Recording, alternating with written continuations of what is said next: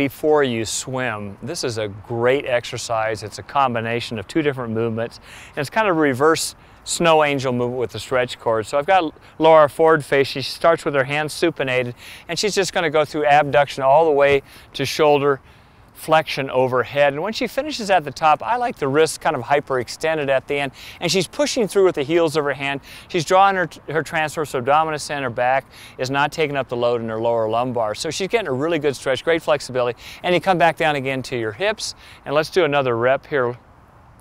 And back up again. So arms are nice and straight, and you have to be really careful when you're doing this that you don't allow your elbow to flex. A lot of people that don't have the mobility will allow their elbow to bend, and that's kind of cheating a little bit. So again, Laura's got good movement on this. I just think it's a great exercise. I have my swimmers do this before they warm up, and they just say, wow, it opens me up. I feel a lot better in warm up, and then we jump in the main set, they're ready.